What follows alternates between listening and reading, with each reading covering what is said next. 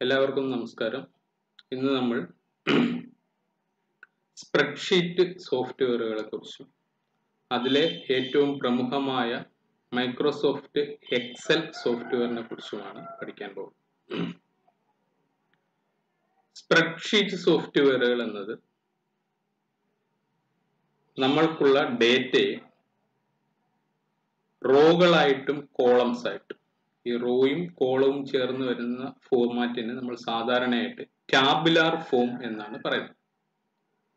അപ്പൊ ഇങ്ങനെ ടാബുലാർ ഫോമിൽ റെപ്രസെന്റ് ചെയ്യുകയും അതോടൊപ്പം അതിന് ഇക്വേഷൻസും ഫോർമുലാസും ഫങ്ഷൻസും ഒക്കെ ഉപയോഗിച്ച് കോംപ്ലക്സ് ആയിട്ടുള്ള മാത്തമാറ്റിക്കൽ കാൽക്കുലേഷൻ ചെയ്യാൻ വേണ്ടി ഉപയോഗിക്കുന്ന ഒരു പ്രത്യേകതരം സോഫ്റ്റ്വെയറുകളാണ്. സ്പ്രെഡ്ഷീറ്റ് സോഫ്റ്റ്വെയറുകൾ പലതരത്തിൽ നമുക്ക് മാർക്കറ്റിൽ അവൈലബിൾ ആണ്. ഏറ്റവും പ്രധാനപ്പെട്ട സോഫ്റ്റ്വെയർ ആണ് മൈക്രോസോഫ്റ്റ് എക്സൽ. ഇത് മൈക്രോസോഫ്റ്റ് എന്ന കമ്പനിയാണ് ഡെവലപ്പ് ചെയ്തിരിക്കുന്നത്. മൈക്രോസോഫ്റ്റ് കോർപ്പറേഷൻ ആണ് ഡെവലപ്പ് ചെയ്തിരിക്കുന്നത്. ഇത് മൈക്രോസോഫ്റ്റ് ഓഫീസ് എന്ന ഒരു പാക്കേജിന്റെ ഭാഗമായിട്ടാണ് ഇപ്പോൾ ഡിസ്ട്രിബ്യൂട്ട് ചെയ്യുന്നത്. മൈക്രോസോഫ്റ്റ് ഓഫീസിൽ നമുക്കറിയാവുന്ന പോലെ Microsoft word, Microsoft Excel, Microsoft power point, Microsoft access എന്നിങ്ങനെ ഒരു പാക്കേജ് ആയിട്ട് വിവിധ സോഫ്റ്റ്വെയറുകൾ ചേർന്നതാണ്. ഇതോടൊപ്പം ഉള്ള മറ്റ് സോഫ്റ്റ്വെയറുകളാണ് മൈക്രോസോഫ്റ്റിന്റെ ഓഫീസ് എന്ന് പറയുന്നത്. നമ്മൾക്കൊരു പെയ്ഡ് സോഫ്റ്റ്വെയർ ആണെങ്കിൽ ഫ്രീ ആയിട്ട് ലഭിക്കുന്ന മറ്റ് സോഫ്റ്റ്വെയറുകളാണ് ലിബർ ഓഫീസ്, ഓപ്പൺ ഓഫീസ് തുടങ്ങിയ. ഇതോടൊപ്പം തന്നെയുള്ള മറ്റൊരു സോഫ്റ്റ്വെയർ ആണ് WPS എന്ന ഒരു സോഫ്റ്റ്വെയർ. ഓക്കെ, നമുക്ക് ആദ്യമായിട്ട് മൈക്രോസോഫ്റ്റിന്റെ മുൻഗാമികളായിട്ടുള്ള ചില സോഫ്റ്റ്വെയറുകളെ ഒന്ന് പരിചയപ്പെടാം. ലോകത്തിലെ തന്നെ ആദ്യത്തെ സ്പ്രെഡ്ഷീറ്റ് സോഫ്റ്റ്വെയർ എന്ന് പറയുന്നത് വിസികാൽക് എന്ന സോഫ്റ്റ്വെയർ. ഇത് വിസിബിൾ കാൽക്കുലേറ്റർ എന്ന വാക്കിന്റെ ഷോർട്ട് ഫോം ആണ് വിസികാൽക്. ഇത് ഡെവലപ്പ് ചെയ്യുന്നത് 1979 ആപ്പിൾ കമ്പ്യൂട്ടറുകൾക്ക് വേണ്ടിയാണ്. അതിനുശേഷം ലോട്ടസ് എന്ന് പറഞ്ഞ കമ്പനി ലോട്ടസ് 1, 2, 3 എന്ന സോഫ്റ്റ്വെയർ ഡെവലപ്പ് ചെയ്തത്. അതിനുശേഷമാണ് മൈക്രോസോഫ്റ്റ് എക്സൽ രംഗത്തേക്ക് വരുന്നത്. മൈക്രോസോഫ്റ്റ് എക്സൽ സ്പ്രെഡ്ഷീറ്റ് ആപ്ലിക്കേഷനായി ലോഞ്ച് ചെയ്തത് 1985 ആണ്. ഇന്ന് നമ്മൾ കാണുന്ന Microsoft Excel Windows, Mac OS, Android, iOS തുടങ്ങിയ നിരവധി ഓപ്പറേറ്റിംഗ് സിസ്റ്റത്തിൽ വർക്ക് ചെയ്യുന്നതാണ്. ഇനി നമുക്ക് മൈക്രോസോഫ്റ്റ് എക്സൽ എങ്ങനെ ഓപ്പൺ ചെയ്യാം, മൈക്രോസോഫ്റ്റ് എക്സലിനകത്തിലെ വിവിധ ഘടകങ്ങൾ എന്തൊക്കെയാണ്, മൈക്രോസോഫ്റ്റ് എക്സലിൽ എങ്ങനെ ഡാറ്റ എൻട്രി ചെയ്യാം, ഇതൊന്ന് പരിചയപ്പെടാം. ആദ്യമായി നമുക്ക് എങ്ങനെ വിൻഡോസ് ഓപ്പറേറ്റിംഗ് സിസ്റ്റത്തിൽ മൈക്രോസോഫ്റ്റ് എക്സൽ ഓപ്പൺ ചെയ്യാം എന്ന് നോക്കാം. രണ്ട് രീതിയിൽ നമുക്ക് മൈക്രോസോഫ്റ്റ് എക്സൽ ഓപ്പൺ ചെയ്യാം. ആദ്യത്തേത്, നമ്മൾ നമ്മുടെ സ്റ്റാർട്ട് ബട്ടണിൽ പോയ ശേഷം പ്രോഗ്രാംസ് എല്ലാം കാണിക്കുന്ന ഭാഗത്ത് നമുക്ക് ഓഫീസ് എന്നുള്ള പാക്കേജ് എടുത്തിട്ട് അവിടെ നിന്ന് നമുക്ക് എന്ത് ചെയ്യാം, മൈക്രോസോഫ്റ്റ് എക്സൽ എടുക്കാവുന്നതാണ്. വിൻഡോസ് 7 അല്ലെങ്കിൽ വിൻഡോസ് XP വെർഷനുകളാണെങ്കിൽ നേരിട്ട് നമുക്ക് ഓൾ പ്രോഗ്രാംസ് MS ഓഫീസ് അതിനകത്തിൽ നമുക്ക് എക്സലിനെ സെർച്ച് ചെയ്ത് കണ്ടെത്താവുന്ന. ഓക്കെ, ഇവിടെ നമുക്ക് മൈക്രോസോഫ്റ്റ് ഓഫീസ് വിൻഡോസ് 10 വെർഷൻ ആണിത്. മൈക്രോസോഫ്റ്റ് ഓഫീസ് എന്ന് പറഞ്ഞുകൊണ്ട് ഡയറക്റ്റ് ആയിട്ട് കിടപ്പുണ്ട് ഓൾ പ്രോഗ്രാംസ് കാണിക്കുന്ന ഭാഗത്ത്. അവിടെ നിന്ന് നമ്മൾക്ക് എന്ത് ചെയ്യാം, മൈക്രോസോഫ്റ്റ് എക്സൽ 2007 ഇൻസ്റ്റാൾ ചെയ്യാവുന്ന. എക്സലിന് പല വെർഷനുകളും ഉണ്ട്. ഇപ്പോൾ ഞാൻ കാണിക്കുന്നത് 2007 വെർഷനാണ്. ഇതിനു മുമ്പ് നമുക്ക് മൈക്രോസോഫ്റ്റിന്റെ 2003 വെർഷനുകൾ, ഇതിനു ശേഷം മൈക്രോസോഫ്റ്റ് 10 വെർഷൻ, 2010 വെർഷൻ, 2013 വെർഷൻ, അതിനുശേഷം 2016 ആൻഡ് ലാസ്റ്റ് വന്ന് നിൽക്കുന്ന 2019 എന്നിങ്ങനെ വിവിധ വെർഷനുകളുണ്ട്. ഇതുകൂടാതെ ഓൺലൈനായിട്ട് എക്സൽ ചെയ്യാനായിട്ട് ഓഫീസ് 365 എന്ന് പറഞ്ഞ ഒരു വെർഷൻ ഉണ്ട്. അതുപോലെ മൈക്രോസോഫ്റ്റിന്റെ തന്നെ ലൈവ് എന്ന് പറഞ്ഞ ഒരു അക്കൗണ്ട് യൂസ് ചെയ്ത് മൈക്രോസോഫ്റ്റ് എക്സൽ ഓൺലൈൻ ആയിട്ട് നമുക്ക് ഫ്രീ ആയിട്ടുള്ള ഒരു വെർഷൻ കൂടെ അവൈലബിൾ ആണ്. ഓക്കെ, അപ്പൊ ഞാനിവിടെ മൈക്രോസോഫ്റ്റ് എക്സലിനെ ഒന്ന് ഓപ്പൺ ചെയ്യാൻ പോവുകയാണ്. ഇനി ബട്ടണിൽ ക്ലിക്ക് ചെയ്താൽ ഡയറക്റ്റ് ആയിട്ട് എന്ത് ഓപ്പൺ ആവും? മൈക്രോസോഫ്റ്റ് എക്സൽ ഓപ്പൺ ആയി കിട്ടും. അപ്പൊ ഇതാണ് നമ്മുടെ മൈക്രോസോഫ്റ്റ് എക്സലിന്റെ ഓപ്പണിംഗ് സ്ക്രീൻ. ഇത് ഒരു രീതിയിലാണ്. ഇനിയും ഞാനതൊന്ന് ക്ലോസ് ചെയ്യുകയാണ്. അതിനുശേഷം നമുക്ക് ഏറ്റവും എളുപ്പത്തിൽ എടുക്കാൻ പറ്റുന്ന ഒരു വഴി, നമ്മുടെ ഡെസ്ക്ടോപ്പിൽ വന്ന ശേഷം ഒന്ന് റൈറ്റ് ക്ലിക്ക് ചെയ്ത് ന്യൂ എന്ന മെനു എടുത്ത ശേഷം അവിടെ നിന്ന് എക്സൽ വർക്ക്ഷീറ്റ് എന്ന് പറഞ്ഞ ഒരു ഓപ്ഷൻ ഉണ്ട്. ഓക്കെ, ഒന്നുകൂടെ കാണിക്കാം. Right click in your desktop. ആ ഡെസ്ക്ടോപ്പിൽ നമ്മൾ റൈറ്റ് ക്ലിക്ക് ചെയ്ത ശേഷം ന്യൂവിൽ എന്തെടുക്കുക? മൈക്രോസോഫ്റ്റ് ഓഫീസ് എക്സൽ വർക്ക്ഷീറ്റ് എന്നുള്ളത് സെലക്ട് ചെയ്യും. അപ്പൊ നമുക്കിവിടെ ഒരു വർക്ക്ഷീറ്റ് വരും. ആ വർക്ക്ഷീറ്റിന് നമുക്ക് പേര് കൊടുക്കാൻ പാകത്തിൽ അത് റീനെയിം ആയിട്ടായിരിക്കും നിൽക്കുന്നത്. നമുക്ക് ഇഷ്ടമുള്ള ഒരു പേര് കൊടുക്കും. ഓക്കെ, അപ്പൊ നമ്മളിവിടെ സിമ്പിൾ ആയിട്ട് ഒരു പേര് കൊടുക്കും. Okay, work book 1. Okay, work book 1 എന്നതിന് പേര്. അതിന് നമുക്ക് ഡബിൾ ക്ലിക്ക് ചെയ്ത് ഓപ്പൺ ചെയ്യാം, അല്ലെങ്കിൽ റൈറ്റ് ക്ലിക്ക് ചെയ്ത് ഓപ്പൺ ചെയ്യാം. ഓക്കെ, രണ്ട് രീതിയിൽ റൈറ്റ് ക്ലിക്ക് ഓപ്പൺ എന്ന് കൊടുത്ത് വേണമെങ്കിലും ഓപ്പൺ ചെയ്യാം. അപ്പൊ ഇങ്ങനെ രണ്ട് രീതിയിലാണ് നമുക്ക് MS എക്സൽ ഓപ്പൺ ചെയ്യാൻ പറ്റുന്നത്. ഓക്കെ, അപ്പൊ ഈ MS എക്സൽ ഓപ്പൺ ചെയ്ത് നിങ്ങൾ MS എക്സലിലേക്ക് വന്നു കഴിയുമ്പോൾ നമ്മൾ കാണുന്നത് ഇതുപോലെ ഒരു ഇന്റർഫേസ് ആണ്. ഇതിന് വിവിധ ഭാഗങ്ങൾ ഉണ്ട്. ഓക്കെ, ഏറ്റവും ടോപ്പിൽ കാണുന്ന, നമ്മൾ ഈ ഏറ്റവും ടോപ്പിൽ കാണുന്ന work book 1.xlx -Microsoft Excel എന്ന് പറഞ്ഞ് ഈ പേര് എഴുതിയിരിക്കുന്ന, ഈ ബുക്കിന്റെ പേര് എഴുതിയിരിക്കുന്ന ഭാഗത്തിന് നമ്മൾ ടൈറ്റിൽ ബാർ എന്നാണ് പറയുന്നത്. ഓക്കെ, ഈ ടൈറ്റിൽ ബാറിൽ നമുക്ക് ഒരു മിനിമൈസ് ബട്ടൺ ഉണ്ട്, ഒരു റിസ്റ്റോർ ബട്ടൺ ഉണ്ട്, ഒരു ക്ലോസ് ബട്ടൺ ഉണ്ട്. ഇത് ഓരോന്നും എന്താണ്? മിനിമൈസ് എന്ന് പറഞ്ഞു കഴിഞ്ഞാൽ നമ്മളുടെ ടാസ്ക് ബാറിലേക്ക് ഇതിനെ മിനിമൈസ് ചെയ്യപ്പെടും. ഓക്കെ, റിസ്റ്റോർ എന്ന് പറഞ്ഞാൽ ഇതിനെ എന്ത് ചെയ്യും? ചെറുതാക്കി മാറ്റും. ക്ലോസ് ചെയ്ത് കഴിഞ്ഞാൽ ക്ലോസ് ആയി പോകും. ഇതാണ് ഇതിന്റെ 3 ഉപയോഗം. ഇനി ഇതിന്റെ ഏറ്റവും ലെഫ്റ്റ് പാർട്ടിൽ നമുക്ക് ഇവിടെ വരുമ്പോൾ ഒരു ഓഫീസ് ബട്ടൺ എന്ന് പറഞ്ഞ ഒരു ഓപ്ഷൻ ഉണ്ട്. Office button. ഓക്കെ, ഈ ഓഫീസ് ബട്ടണിൽ പ്രസ് ചെയ്താൽ നമുക്ക് new, open, save, save as, print, prepare, send, publish, close, ഇങ്ങനെ ഏകദേശം 9ഓളം ഓപ്ഷൻസ് നമുക്ക് അവൈലബിൾ ആണ്. ഇതിൽ നമുക്ക് ന്യൂ എന്നത് ഉപയോഗിച്ച് പുതിയൊരു വർക്ക് ബുക്ക് ഉണ്ടാക്കാം. ഓപ്പൺ ഉപയോഗിച്ച് ആൾറെഡി നമ്മൾ ചെയ്തു വെച്ചിരിക്കുന്ന ഒരു വർക്ക് ബുക്കിനെ ഓപ്പൺ ചെയ്യാം. സേവ് ഉപയോഗിച്ച് നമ്മൾ എന്ത് ചെയ്യാം? ചെയ്ത ഫയലിനെ സേവ് ചെയ്യാം. സേവ് ആസ് ഉപയോഗിച്ച് ഈ നമ്മളുടെ ഇപ്പോൾ ഉള്ള വർക്ക് ബുക്കിനെ മറ്റൊരു പേരിൽ നമുക്ക് സേവ് ചെയ്യാം. പ്രിന്റ് എന്ന കമാൻഡ് ഉപയോഗിച്ച് നമുക്ക് ഇപ്പോൾ ഉള്ള സാധനത്തിനെ പ്രിന്റ് എടുക്കാൻ പറ്റും. പ്രിപ്പയർ എന്നുള്ളതിനകത്തിൽ നമുക്ക് നമ്മുടെ വർക്ക്ഷീറ്റിനെ പ്രൊട്ടക്ട് ചെയ്യാനും ഒക്കെയുള്ള ഓപ്ഷൻസ് ആണ്, എൻക്രിപ്റ്റ് ചെയ്യാനും ഒക്കെയുള്ള ഓപ്ഷൻസ് ആണ്. സെൻഡ്, നമ്മളിപ്പോൾ ചെയ്ത സാധനത്തിനെ ഇന്റർനെറ്റ് വഴി മറ്റൊരാൾക്ക് സെൻഡ് ചെയ്യാനുള്ള ഓപ്ഷൻസ് അവൈലബിൾ ആണ്. പബ്ലിഷ് എന്ന് പറയുന്നത് ഇതിനെ വിവിധ സർവീസ്, എക്സൽ സർവീസ് ഉപയോഗിച്ച് മറ്റ് വർക്ക് സ്പേസിലേക്കൊക്കെ പബ്ലിഷ് ചെയ്യും. ക്ലോസ്, ഇപ്പൊ ചെയ്ത ഫയലിനെ ക്ലോസ് ചെയ്യും. ഇത്രയുമാണ് ഈ ഓഫീസ് ബട്ടണിലെ ഓപ്ഷൻ.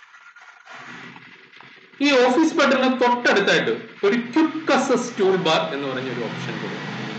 ഓക്കെ, ശ്രദ്ധിക്കുക, ഓരോന്നിന്റെ പേര് ശ്രദ്ധിക്കുക. നമ്മൾ ഈ പേര് കാണുന്ന, അതായത് വർക്ക് ബുക്കിന്റെ പേര് കാണുന്ന ഏറ്റവും മുകളിലുള്ള ഭാഗത്തിനെ നമ്മൾ ടൈറ്റിൽ ബാർ എന്നാണ് പറയുന്നത്. ഈ ബട്ടണിന് നമ്മൾ പറയുന്ന പേര് ഓഫീസ് ബട്ടൺ.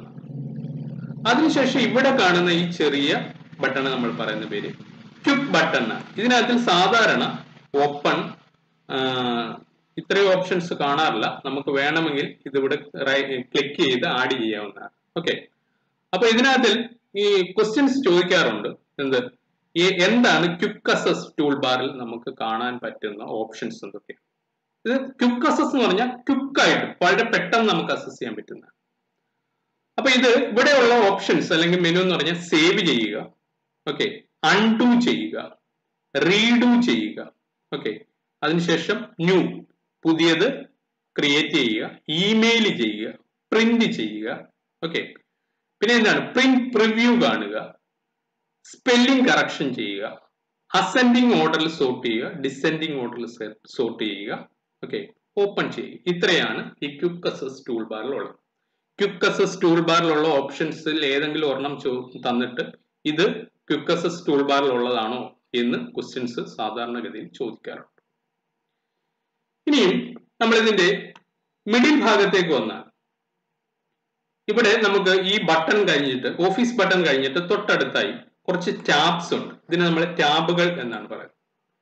ടാബുകൾ എന്നും റിബണുകൾ എന്നും പറയാറുണ്ട്. കാരണം ഈ ഓരോ ടാബും പ്രസ് ചെയ്യുമ്പോൾ നമുക്ക് ഇവിടെ റിബൺ പോലെ കുറെ ഓപ്ഷൻസ് മാറി മാറി വരും.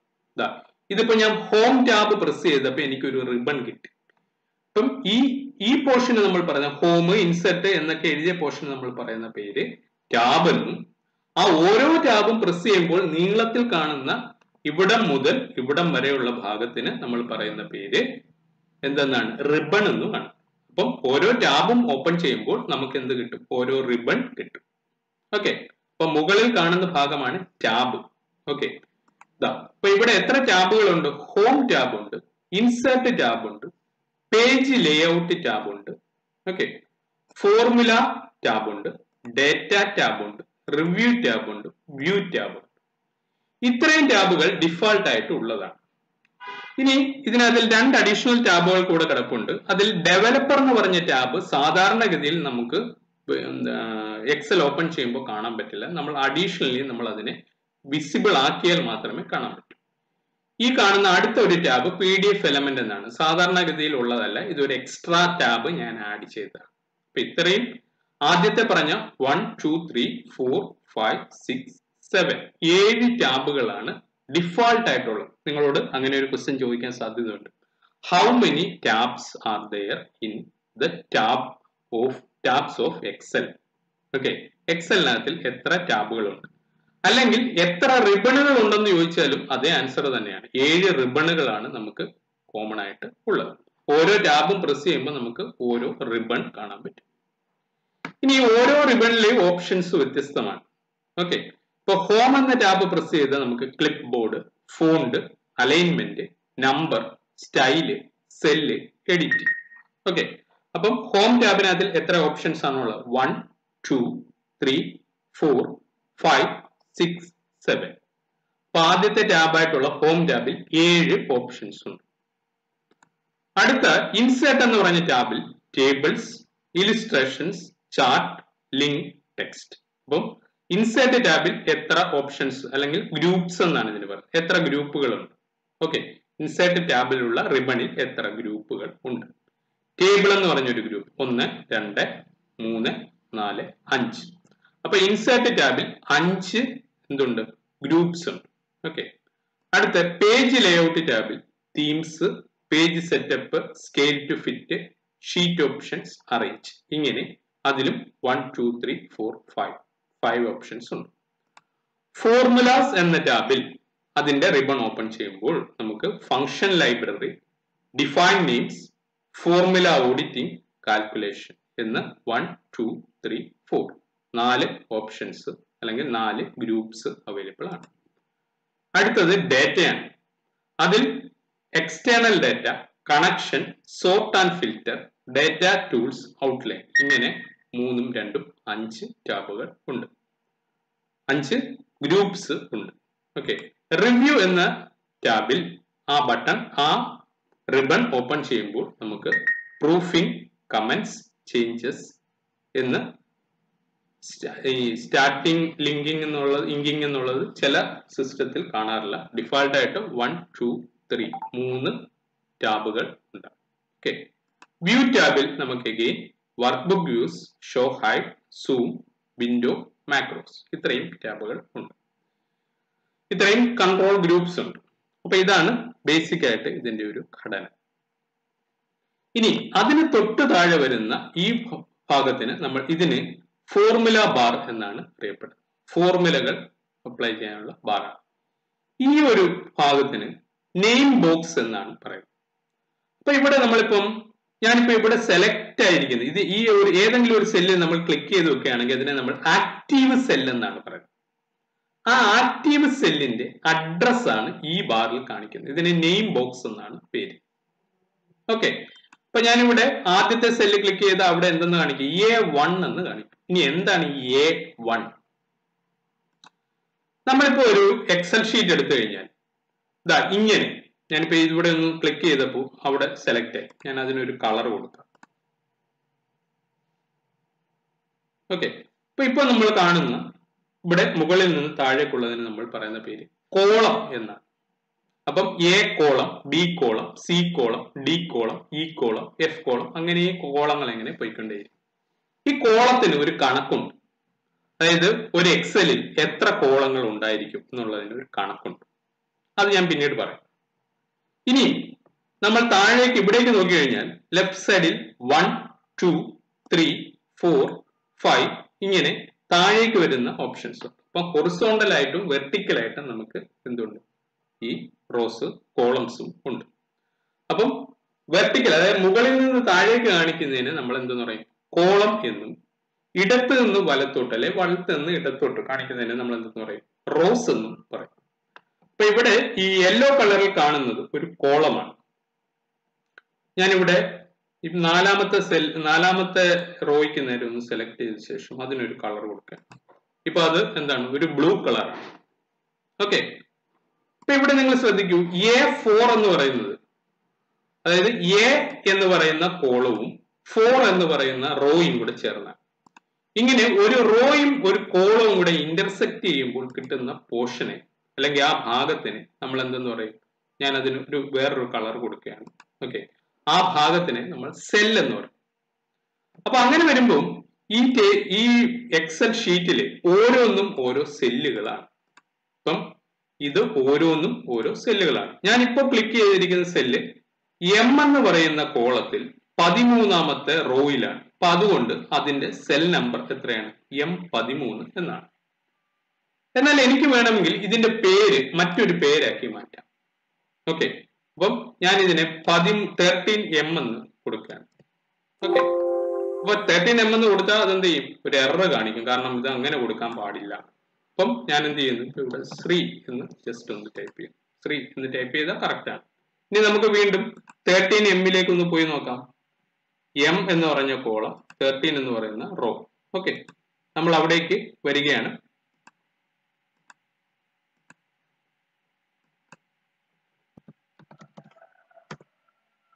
ഓക്കെ, റീനെയിം ചെയ്തപ്പോൾ ചെറിയൊരു മിസ്റ്റേക്ക് പറ്റിയതാണ്.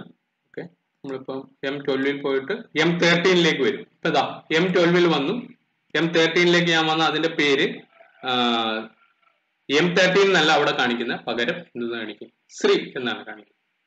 അപ്പൊ ഇങ്ങനെ നമുക്ക് സെല്ലിന്റെ അഡ്രസ് ചേഞ്ച് ചെയ്യാൻ പറ്റുന്ന ഈ ബോക്സിന് നമ്മൾ പറയുന്ന പേര് നെയിം ബോക്സ് എന്നാണ്. അപ്പൊ നമ്മൾ ഓരോ സെല്ലിനും നമുക്ക് ഇഷ്ടമുള്ള ഒരു പേര് കൊടുക്കും. എക്സൽ ഡിഫോൾട്ട് ആയിട്ട് കൊടുത്തിരിക്കുന്നത് എന്തായിരിക്കും? ആ റോയുടെയും ആ കോളത്തിന്റെയും, റോ എന്ന് പറയുന്നത് ഇങ്ങനെയുള്ളത്, നെയിം, കോളം എന്ന് പറയുന്നത് ഇങ്ങനെയുള്ളത്. ഓക്കെ, അപ്പൊ ആ റോയുടെയും കോളത്തിന്റെയും കൂടെ ഇന്റർസെക്ഷൻ, അതിൽ കോളത്തിന്റെ പേര് ആദ്യവും റോയുടെ പേര് രണ്ടാമതും ആണ് എക്സൽ കൊടുക്കുന്ന നെയിമിംഗ് രീതി. ഓക്കെ, അപ്പൊ H4 എന്ന് പറഞ്ഞു കഴിഞ്ഞാൽ H എന്ന് പറയുന്ന അതിലെ കോളവും 4 എന്ന് പറയുന്ന അതിന്റെ റോയും ആണ്. അപ്പൊ അതാണ് ഇതിന്റെ ഒരു ബേസിക് സ്ട്രക്ചർ. ഈ ഭാഗത്താണ് നമ്മൾ നമുക്ക് ആവശ്യമുള്ള ഡേറ്റയെ എൻ്റർ ചെയ്യുന്നത്. ഇനി ഇതിനും തൊട്ട് താഴേക്ക് വന്നാൽ നമുക്കിവിടെ ഷീറ്റ് എന്ന് പറഞ്ഞുകൊണ്ടൊരു ഓപ്ഷൻ കിടക്കും. ഈ ഷീറ്റ് എന്ന് പറയുന്നത് നമ്മളുടെ ഈ എക്സൽ ക്രിയേറ്റ് ചെയ്തിരിക്കുന്ന ഓരോരോ നമ്മളുടെ ഒരു ബുക്ക് പോലെ നിങ്ങൾ വിചാരിക്കുക. നിങ്ങളുടെ ഒരു ബുക്ക് ഉണ്ട് എന്ന് വിചാരിക്കും. അപ്പൊ ആ ബുക്കിനകത്തിൽ ഓരോരോ താളുകൾ ഉണ്ടായിരിക്കും അല്ലെ? അപ്പൊ ഒന്നാമത്തെ താളിന് നമ്മൾ പേജ് 1, രണ്ടാമത്തെ താളിന് പേജ് 2, മൂന്നാമത്തെ താളിന് പേജ് 3 എന്ന് നമ്മൾ പറയും. First page, second page, third. അപ്പൊ നമ്മളുടെ ഒരു ബുക്കിനകത്ത് അതിനകത്തിലെ പേജുകൾ പോലെയാണ് ഇവിടുത്തെ ഷീറ്റ് എന്ന് പറയുന്നത്. നമ്മൾ എപ്പോഴും ഒരു വർക്ക് ബുക്ക് ഉണ്ടാക്കുമ്പോൾ നമ്മൾ എക്സലിൽ ഉണ്ടാക്കുന്ന ബുക്കിന് അല്ലെങ്കിൽ നമ്മൾ ഒരു ഫയലിന്, എക്സലിന്റെ ഒരു ഫയലിന് നമ്മൾ പറയുന്ന പേരാണ് ഇത് വർക്ക് ബുക്ക്. ഓക്കെ, എക്സലിൽ നമ്മൾ ഉണ്ടാക്കുന്ന ഒരു ഫയലിന്റെ പേരാണ് വർക്ക് ബുക്ക്. അങ്ങനെ ഒരു വർക്ക് ബുക്കിൽ അനേകം എന്തുണ്ടാവും? വർക്ക് ഷീറ്റുകൾ ഉണ്ടാവും. ഒരു വർക്ക് ബുക്കിൽ അനേകം എന്തുണ്ടാവാം? വർക്ക് ഷീറ്റുകൾ ഉണ്ടാവും. ഓക്കെ, പക്ഷേ എപ്പോഴും ഒരു ഫയൽ പുതിയതായിട്ട് നമുക്ക് ഉണ്ടാക്കുമ്പോൾ ഡിഫോൾട്ട് ആയിട്ട് നമ്മളുടെ എക്സൽ തന്നെ 3 ഷീറ്റുകൾ ക്രിയേറ്റ് ചെയ്തായിരിക്കും നമുക്ക് തരുന്നത്. ഓക്കെ, അപ്പോൾ ഇതൊരു ക്വസ്റ്റ്യൻ ആണ്. How many worksheets will be default created in Excel? Okay, എക്സലിൽ എത്ര വർക്ക്ഷീറ്റുകൾ നമുക്ക് ക്രിയേറ്റ് ചെയ്തു? എക്സലിൽ നമുക്ക് എത്ര വർക്ക്ഷീറ്റ് ഉണ്ട്? 3 വർക്ക്ഷീറ്റ് ആണ് ക്രിയേറ്റ് ചെയ്തത്. ഓക്കെ, നമുക്ക് പിന്നീട് വേണമെങ്കിൽ പുതിയ ഷീറ്റുകൾ ആഡ് ചെയ്യാം. ആഡ് ചെയ്യാനായി ഇവിടെ ഒരു ഓപ്ഷൻ ഉണ്ട്, ഇവിടെ ഇൻസേർട്ട് ന്യൂ വർക്ക്ഷീറ്റ്. ഇനി വർക്ക്ഷീറ്റിനെ പുതിയതായിട്ട് ഇൻസേർട്ട് ചെയ്യാൻ നമുക്കൊരു ഷോർട്ട് കട്ട് കീ ഉണ്ട്. എന്താണ്? ഷിഫ്റ്റ് കീയും F11 കീ, നിങ്ങളുടെ ഫംഗ്ഷൻ കീ എന്നുള്ളതാണ് F11 എന്ന് പറയുന്നത്. F1 മുതൽ F12 വരെ ഫംഗ്ഷൻ കീകളുണ്ട്. നിങ്ങൾ പഠിച്ചിരിക്കേണ്ടതാണ് എത്ര ഫംഗ്ഷൻ കീസ് ആണ് കീബോർഡിൽ ഉള്ളത് എന്നുള്ളത്. F1 മുതൽ F12 വരെ ആണ് നമ്മളുടെ കീബോർഡ് ഇതിലെ ഫംഗ്ഷൻ കീസ്. ഫംഗ്ഷൻ കീസ് എന്ന് പറഞ്ഞാൽ നമ്മുടെ കീബോർഡിലെ ഏറ്റവും മുകൾ ഭാഗത്ത് എസ്കേപ്പ് കീയുടെയും പിന്നെ നമ്മുടെ എന്താണ് പ്രിന്റ് സ്ക്രീൻ കീയുടെയും ഇടയിലുള്ള കീകളാണ്. F1 മുതൽ F12 വരെയാണ് എന്ത് ഫംഗ്ഷൻ കീസ്. ഓക്കെ, അപ്പൊ ഷിഫ്റ്റ് കീയും F11 കീയും കൂടെ പ്രസ് ചെയ്താൽ നമുക്ക് എന്ത് കിട്ടും? പുതിയൊരു വർക്ക്ഷീറ്റ്. ഡിഫോൾട്ട് ആയിട്ട് എത്ര വർക്ക്ഷീറ്റ് ആണ് ഉള്ളത്? 3 വർക്ക്ഷീറ്റ് ആണ് ഉള്ളത്. അപ്പോൾ അഡീഷണൽ ആയിട്ട് ഇപ്പൊ എനിക്ക് ഒരു വർക്ക്ഷീറ്റ് വേണമെങ്കിൽ ഞാൻ ഇവിടെ ഒന്ന് പ്രസ് ചെയ്ത് ഒരു വർക്ക്ഷീറ്റ് കൊടുക്കും. ഇനി ഈ വർക്ക്ഷീറ്റിന്റെ പേര് നമുക്ക് ഇഷ്ടമുള്ള ഒരു പേര് കൊടുക്കും. ഇപ്പൊ ഞാൻ ഇവിടെ പേജ് 1 എന്ന് കൊടുക്കും. ഓക്കെ, അടുത്ത വർക്ക്ഷീറ്റിനെ ഒന്ന് ഡബിൾ ക്ലിക്ക് ചെയ്തിട്ട് പേജ് 2 എന്ന് കൊടുക്കും. അടുത്തതിന് P3 എന്ന് കൊടുക്കും. അടുത്തത് എന്ത് കൊടുക്കുന്നു? P4 എന്ന് കൊടുക്കും. അപ്പൊ എനിക്കിവിടെ 4 പേജുകളുണ്ട്. ഒന്നാമത്തെ പേജ്, രണ്ടാമത്തെ പേജ്, മൂന്നാമത്തെ പേജ്, നാലാമത്തെ പേജ്. അപ്പൊ ഒരു ബുക്കിലെ പേജുകൾ പോലെയാണ് എന്ത് വർക്ക് ഷീറ്റുകൾ. അപ്പൊ അങ്ങനെ വർക്ക് ഷീറ്റുകൾ ചേർന്നാണ് എന്തുണ്ടായിരിക്കുന്നത്? വർക്ക് ബുക്കുകൾ ഉണ്ടായിരിക്കുന്നത്. ഓക്കെ, നമ്മളുടെ ഒരു ബുക്ക് എന്ന് പറഞ്ഞാൽ കുറെ പേപ്പറുകൾ കുത്തിക്കെട്ടി അല്ലെങ്കിൽ പേജുകൾ കുത്തിക്കെട്ടിയാണ് അല്ലെങ്കിൽ അതിനെ ബൈൻഡ് ചെയ്താണ് നമ്മൾ എന്ത് ചെയ്യുന്നത്? ഒരു ബുക്ക് ഉണ്ടാക്കുന്നത്. അതുപോലെയാണ് നമ്മളുടെ എന്ത് ഒരു വർക്ക് ബുക്ക് എന്ന് പറയുന്നത്. വർക്ക് ഷീറ്റുകൾ ചേർന്നാണ് എന്തുണ്ടായിരിക്കുന്നത്? വർക്ക് ബുക്ക് ഉണ്ടായിരിക്കുന്നത്. ഇനി അതിന് താഴെ നമുക്കിവിടെ ഈ ഒരു സൈഡിൽ നമുക്കൊരു സ്ക്രോളർ കാണാം. ഓക്കെ, ഇതിന് എന്ത് പറയുക? നമ്മൾ രണ്ട് സ്ക്രോളർ, ഒന്ന് വെർട്ടിക്കൽ സ്ക്രോളറും പിന്നെ ഒന്ന് ഹൊറിസോണ്ടൽ സ്ക്രോളറും, ഇങ്ങനെ 2 സ്ക്രോളറുകളുണ്ട്. ഓക്കെ, അപ്പൊ ഇത് വെച്ചപ്പോ നമുക്ക് ഇവിടെ നമ്മൾ ടൈപ്പ് ചെയ്ത ശേഷം ഇവിടെ ടൈപ്പ് ചെയ്തു. അതിനുശേഷം നമുക്ക് ഇങ്ങോട്ട് വീണ്ടും പോകണം. ഓക്കെ, ഇപ്പൊ നമ്മൾ ഇങ്ങോട്ട് വന്ന് ഇങ്ങോട്ട് നീക്കി കുറെ കഴിഞ്ഞിട്ട് നമുക്ക് ഇവിടെ വീണ്ടും ടൈപ്പ് ചെയ്യാം. അപ്പൊ നമുക്ക് ഇവിടെ വീണ്ടും ഫസ്റ്റിലുള്ളത് കാണണമെങ്കിൽ നമുക്ക് ഇങ്ങനെ സ്ക്രോൾ ചെയ്ത് മാറ്റാൻ പറ്റും. ഓക്കെ, അപ്പൊ ഇത് ഹൊറിസോണ്ടലും പിന്നെ മുകളിൽ നിന്ന് താഴേക്കുള്ളത് കാണാനാണെങ്കിൽ നമുക്ക് എന്തുണ്ട്? അപ്പൊ ഇവിടെ നമ്മൾ ഇവിടെ ടൈപ്പ് ചെയ്ത ശേഷം താഴേക്ക് പോകും. ഓക്കെ, അപ്പൊ ഈ സ്ക്രോൾ ബാർ ഇവിടെ മുകളിൽ നിന്ന് താഴേക്ക് വ്യത്യാസമുണ്ട്. ഓക്കെ, അപ്പൊ ഇങ്ങനെ 2 സ്ക്രോൾ ബാറുകൾ നമുക്കുണ്ട്. ഇനി ഇതിന് താഴെ ഇവിടെ ലെഫ്റ്റ് സൈഡിൽ റെഡി എന്ന് പറഞ്ഞ് എഴുതിയിരിക്കുന്ന ഒരു പോർഷൻ ഉണ്ട്. അതിന് നമ്മൾ സ്റ്റാറ്റസ് ബാർ എന്നാണ് അറിയപ്പെടുന്നത്. അടുത്തായിട്ട് കാണിച്ചിരിക്കുന്നത് നമ്മൾക്ക് ഇതിനകത്തിൽ പ്രോഗ്രാം ചെയ്യാൻ പറ്റും. അതിന് നമ്മൾ മാക്രോ എന്നാണ് പറയുന്നത്. ഓക്കെ, അപ്പൊ ആ മാക്രോകൾ ഉണ്ടോ എന്നുള്ള കാണിക്കുന്നതാണ് മാക്രോ ബാർ ആണ് അടുത്ത കാണിച്ചത്. പിന്നെ നമുക്ക് ഈ എക്സൽ ഷീറ്റ് പല രീതിയിൽ വ്യൂ ചെയ്യാൻ പറ്റും. അത് പേജ് ലേഔട്ട് എന്ന് പറയുന്നത് നോർമൽ പേജ് ലേഔട്ട്, പിന്നെ എന്താണ് നമ്മുടെ രണ്ടാമത്തെ, അതായത്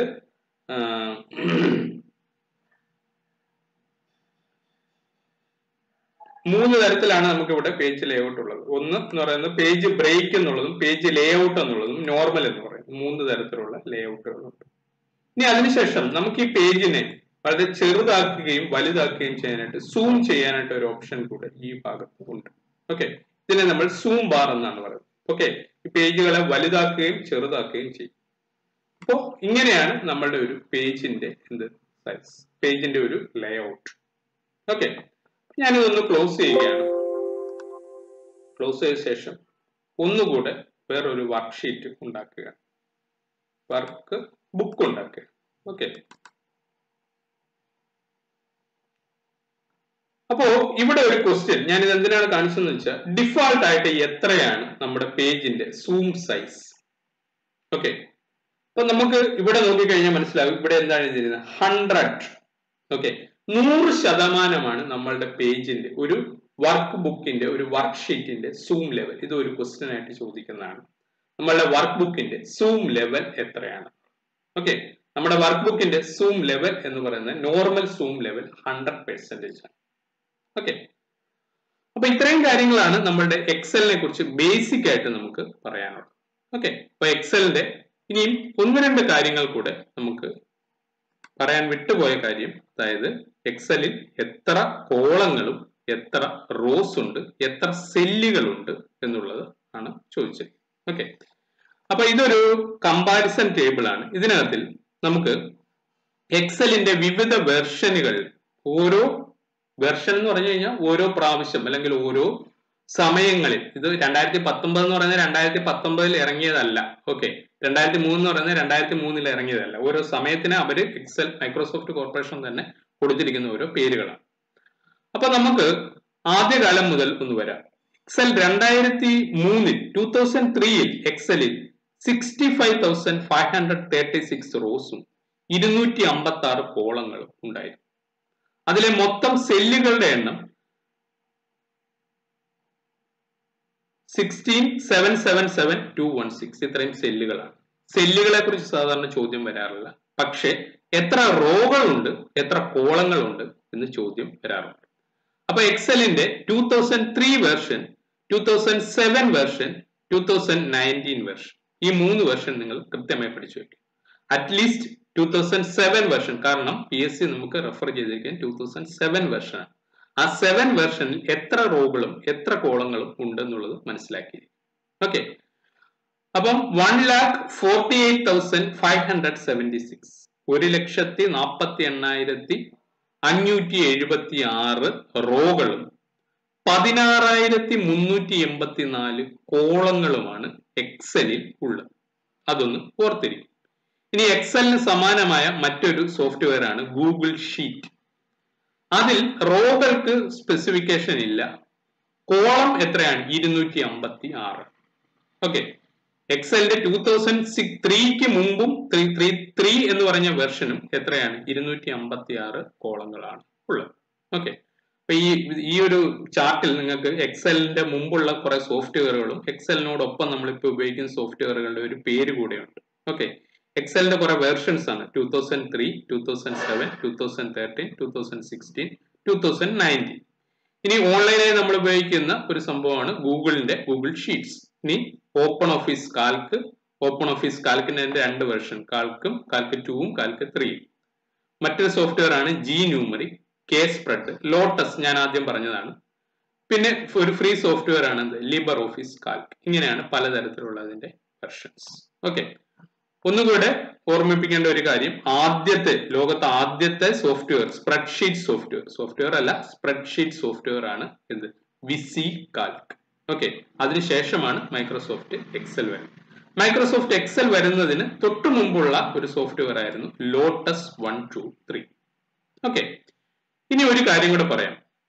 നമ്മൾ മൈക്രോസോഫ്റ്റ് എക്സൽ ഉപയോഗിക്കുമ്പോൾ ഫയലുകൾ നമ്മൾ ക്രിയേറ്റ് ചെയ്യുന്ന ഓരോ ഫയലുകളും പല രീതിയിൽ അല്ലെങ്കിൽ പല തരത്തിലുള്ള ഫയലുകളാക്കി നമുക്ക് മൈക്രോസോഫ്റ്റ് എക്സലിൽ സേവ് ചെയ്യാൻ ഓപ്ഷൻസ് ഉണ്ട്. അത് ഏതൊക്കെയാണെന്ന് നമുക്ക് നോക്കാം. ആദ്യത്തേത് .xls. ഇപ്പോഴത്തെ നമ്മളുടെ എക്സൽ 2007 ഡിഫാൾട്ട് ആയിട്ടുള്ള ഒരു ഫയൽ ഫോർമാറ്റ് ആണ് .xlsx. ഓക്കെ, ഇനി ഒരെണ്ണം രണ്ടാമത്തേതാണ് XLSM. ഓക്കെ, ഇതിന് നമ്മൾ മാക്രോ എന്ന് പറയുന്ന പ്രത്യേക ഫോർമാറ്റ് ഉപയോഗിക്കുമ്പോഴാണ് XLSM വരുന്നത്. അടുത്തത് XLSB, അതായത് ബൈനറി ഫോർമാറ്റ് ആണ്. നിങ്ങൾ ഇതിന്റെ കൂടുതൽ ഡീറ്റെയിൽഡ് ആയിട്ട് പഠിക്കേണ്ട ആവശ്യമില്ല. ഇനി അടുത്തത് XLTM, എന്താണ്? Macro enabled template. അടുത്തത് എക്സലിന്റെ ആഡിൻ ആണ് XLAM. ഓക്കെ, അപ്പൊ ഇത്രയുമാണ് എക്സലിന്റെ ഡിഫാൾട്ട് ആയിട്ടുള്ള ഫയൽ ഫോർമാറ്റുകൾ. ഓക്കെ, ഇനി 2007 മുമ്പുള്ള വെർഷൻ എന്ന് പറയും. ഇപ്പൊ നമുക്ക് ഒരു ഫയൽ എക്സ്റ്റൻഷൻ തന്നിട്ട് ഇത് 2007 വെർഷൻ ആണോ 2007 മുമ്പുള്ളതാണോ എന്ന് അറിയണമെങ്കിൽ .xls എന്ന് മാത്രമേ ഉള്ളെങ്കിൽ അത് 2007 മുമ്പുള്ളതാണ്. ഇനി .xlm എന്ന് മാത്രമേ ഉള്ളെങ്കിൽ അതെന്താണ്? 2007 മുമ്പുള്ളതാണ്. അപ്പൊ അങ്ങനെയാണ് ഇതിന്റെ ഒരു വെർഷൻ ഹിസ്റ്ററി.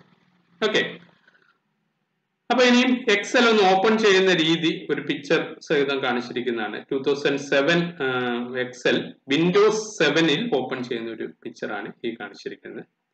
ഇനി എക്സലിന്റെ ഒരു വിവിധ ഭാഗങ്ങൾ ആണ് ഈ കാണിച്ചിരിക്കുന്നത്. എന്താണ് MS office button, tool bar, ribbon, worksheet area, ടാബുകൾ, ഇങ്ങനെ കുറെ കാര്യങ്ങളാണ് കാണിച്ചിരിക്കുന്നത്. അതിനുശേഷം ഇവിടെ ഒരു ഡീറ്റെയിൽഡ് വ്യൂ എന്ന് പറഞ്ഞൊരു ഓപ്ഷൻ ഉണ്ട്. ഓക്കെ, ഈ ഡീറ്റെയിൽഡ് വ്യൂ നമ്മൾ നോക്കിയാൽ സെൽ അഡ്രസ്, ഇപ്പോൾ നമ്മൾ കാണുന്ന ഓരോ സെല്ലിന്റെയും ഈ പേരിനെ, റോയും കോളവും ചേർന്ന് വരുന്ന പേരിനെ നമ്മൾ മറ്റൊരു പേരിലാണ് അറിയപ്പെടുന്നത്. അതിനെ സെൽ അഡ്രസ് എന്നാണ് പറയുന്നത്. ഓരോ ഈ കാണുന്ന കള്ളിയെയും അല്ലെങ്കിൽ ഓരോ റെക്ടാങ്കിളിനെയും നമ്മൾ പറയുന്ന പേര് സെൽ എന്നാണ്. ഓക്കെ, ഇങ്ങനെ കാണുന്നത് കോളവും ഇങ്ങനെ കാണുന്നത് റോയുമാണ്.